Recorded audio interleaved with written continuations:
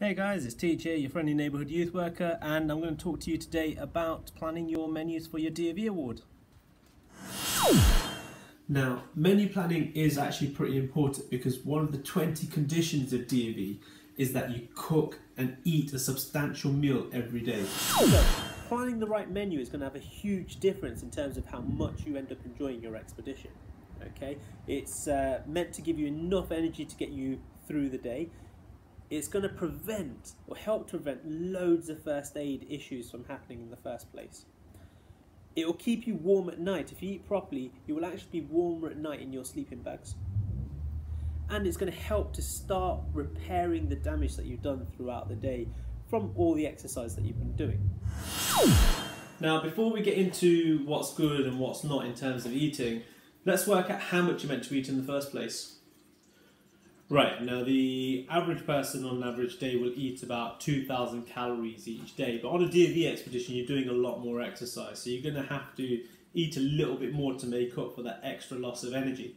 So each day on a DofE expedition, what will be counted as a substantial meal will be something which is about 2,500 calories per day. Now, we're not quite used to calorie counting, or I'm guessing we're not quite used to calorie counting, so it will take a bit of getting used to. But when I say calories, don't just immediately go and look at the packet and just say, oh, that's how many calories. Have a look down the ingredients to see what kind of calories they are. So, breakfast-wise, I would say go with about 700 to 800 calories per day. Those energies you want. Lots of carbs, lots of energy kind of food, probably a bit more sugar than you would in other meals, but just something so that's going to kickstart you in the morning, get you up, get you packed, and get you walking. For lunch, it's more of a top up, so we're looking at 300 to 500 calories per day, and that's again just to whatever you kind of lost from breakfast is just to keep you topped up until you get to the campsite.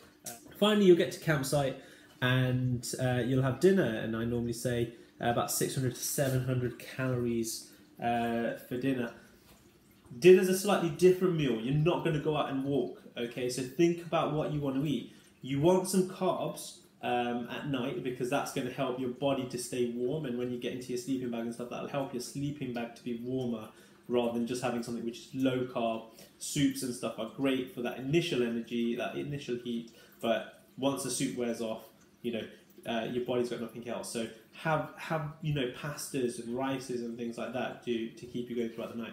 But also think about the repair that needs to be done on your body from all the exercise that you've been doing throughout the day. So protein is a really important ingredient to have in your menus. That leaves a little bit of a gap, so that's there for our snacks. Okay, we all like a good snack, and we've got about 600 to 700 calories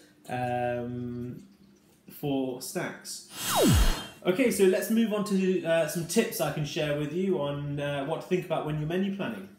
Okay, so when it comes to DofE expedition food, you can pretty much eat most things. Okay, now I'm not a nutritionist. Okay, and I'm not qualified in kind of giving medical advice or anything like that. So please feel free to speak to a professional, speak to your GP, or if you want, Google it. Just be careful with Google, obviously. But there's 3 types of foods that I'd be really careful of. The first one is salt. Okay. Now, salt is an essential mineral for your body. You need to have a little bit of it for your body to function properly. And if you don't have enough, your body will stop functioning, and it will happen quite quickly. But if you have too much of it, your body will also stop functioning properly, and that, again, will happen really quickly. Now, it's not much that we need. It's about 2 to 3 grams on a normal day that we should eat.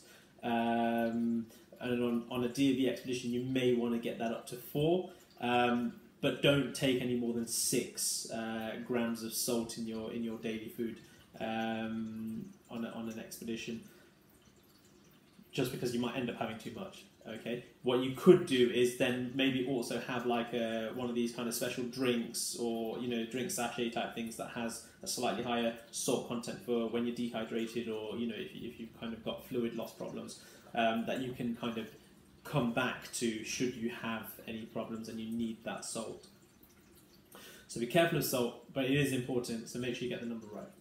The second thing to be careful of is fats, okay? Now there's lots of different types of fats, some good and some bad. Now the good fats will actually be good for your body system, so you know they will not only give you energy, but they can actually improve your circulatory system, apparently. So look for things like unsaturated fats. They're meant to be really, really good for you. The fats that are bad for you are kind of any other types of fats. It does depend on where they come from, and you'd have to do a little bit more research on that, on the individual types of foods. But you know, things that are fried, those are going to be bad. Okay, crisps are not good types of fat. They don't break down in your body. They just sit there and they clog up your system, and over time they just build up.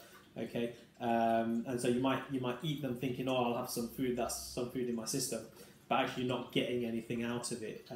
It's too expensive for your body to try and break it down effectively enough, and so you're not going to get the energy you think you're getting out of it. So be very careful of fried, anything that's fried.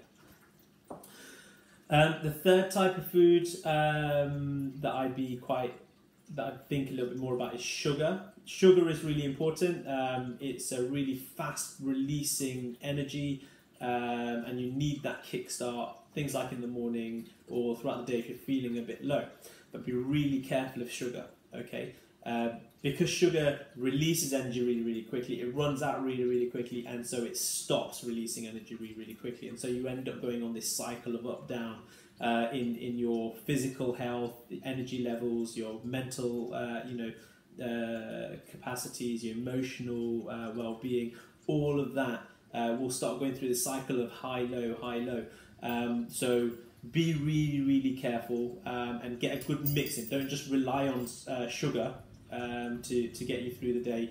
You want a good mix of fast and slow releasing energies to get. Now, the other thing to think about is how is food meant to be kept? Okay, if it needs to be kept frozen or refrigerated, steer clear of it. As much as we probably like to take a fridge and freezer with us, we're not going to be able to. Cool boxes are far too clunky. Cool bags are a possibility, but again, you know, how do you keep the cold inside the bag without carrying those extra, you know, blocks of ice and stuff like that? And it just means that you're just carrying more weight for no reason, because you're not going to be able to drink that, okay, or eat those ice blocks. You're just going to have to carry it around, and then you get to day 2, you've eaten the food, but you're still going to have to carry these things around. So just steer clear of anything that needs to be fridged or freezered. And on top of that is anything fresh.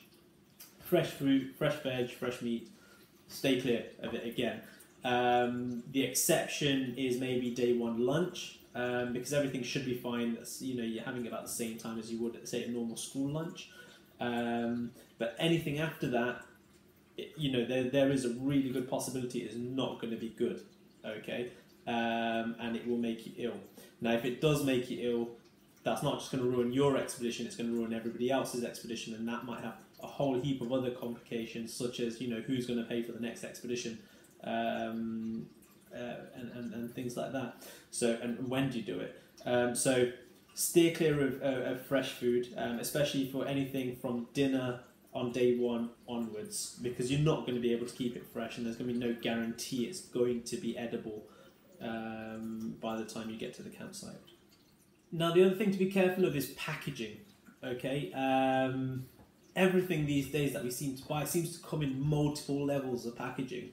Now, the problem we have when we're out on DofE is the vast majority of campsites that are used by DofE groups don't have waste facilities, so there are no bins, and you tend to have to take your rubbish home with you or carry it around on your expedition until you find a bin appropriate to put it into. So, you know, get rid of as much packaging as possible. When you're at home, get as much stuff out, and try and find, you know, tubs that you can reuse while you're out on the expedition, or, you know, try and stuff everything in. Get foods which can be stuffed and get squashed. and that will help reduce how much waste you produce, which will then mean that will reduce the amount of waste you're going to end up having to carry. Plan your menus as a team. Plan to cook together as a team. Don't just be like one person cook, eat their food, and then leave it to the rest of the team to do their bits. Everyone kind of get together and try and plan either the same meal or to plan to have all your food. Cook different foods, but have it all at the same time. There's a huge bonding experience that can happen, loads of positive memories that can come out of it. But also in terms of your assessing, one of the things assessors are going to look for is how well do you get on as a team? How well do you work together? And that's going to be one of those key experiences that those assessors are going to be looking out for. Right, my next tip is get as many calories as you can in as small a space and weight as possible. The idea behind it is you're going to be carrying everything, so do you really want to be carrying, kilos of food on you if you can find something that meets your calorie count and just weighs like a tiny proportion of that? Now the con to that, because the pro is obviously you're not carrying as much weight, which makes your bag a lot lighter. The con to it is, you might need to have lots of food just to fill you up. So what you could do is find something which is quite light, but is quite filling as well. So you're almost having two meals. You have something for your calories and something for, to fill up your body. A couple of extra tips just to help you with your menu planning is things like thinking about how easy is your food to make. Okay, you don't want to spend hours making it. Especially if if it's starting to get dark or the weather's not good, get your food done, eat it, and enjoy the rest of the day. So how easy is it to make, and how easy is it to clean? Okay, again, you don't want to spend hours trying to wash up, scrubbing off burn stains of everything. So think about how you're going to clean it. How quick are you going to be able to clean it? Try making your food and eating it before the expedition. There's so many options when it comes to food, and sometimes we have to be quite creative as well in terms of flavours and styles. Try making it. How easy is it to make at home on your hob? Try making it on a Trangia, because cooking it on a Trangia on a gas cooker, an expedition gas cooker, is going to be totally different. And then try it. Okay, the amount of times I've been out on expedition, people have bought things like ration packs or hydrated packs, dehydrated packs. Maybe they're mixing styles, Chinese food with Indian food, and seeing what happens with that. And they get to the campsite and they go to eat it and they hate the taste of it.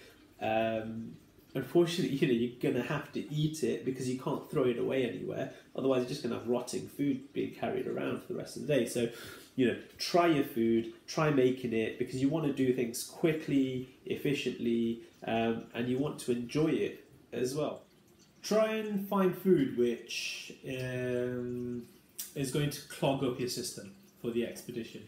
It might sound a bit funny, but the last thing you want to do on an expedition is have to go to the loo, especially if you're in the middle of nowhere and there's nowhere to actually go to the loo. So try and reduce the amount you have to do that. Now, you're not going to be able to stop, number ones, you're not going to be able to stop yourself going for a wee, because water is really essential for when we're out. But when it comes to, going for a number two, that can get really complicated. And if you haven't had specific training in how to deal with that, the best you're going to be able to do on a regular expedition is to do exactly the same as what dog owners have to do with dogs, and that's pooper scoots. And the other thing to think about when it comes to food planning is think about who in your team has allergies. What special dietary requirements do they have? Are they vegetarian? Do they have any other, religious reasons for not eating certain types of foods? And that will dictate what order you go in. But also, what things shouldn't you bring? Okay, if someone's got a really severe nut allergy, don't bring things with nuts in as a team, because ultimately you're going to be cooking together. You don't want that cross-contamination affecting your team member, because if your team member goes down with a severe allergic reaction, that's it. Right, so that was some tips and advice, and just a few little bits of information for you to think about. But do feel free to check out Google. There's lots of information out there on other tips and things that you can do for your expedition. And keep an eye out on my channel, because I should hopefully soon be releasing an example menu that you could potentially use. Peace.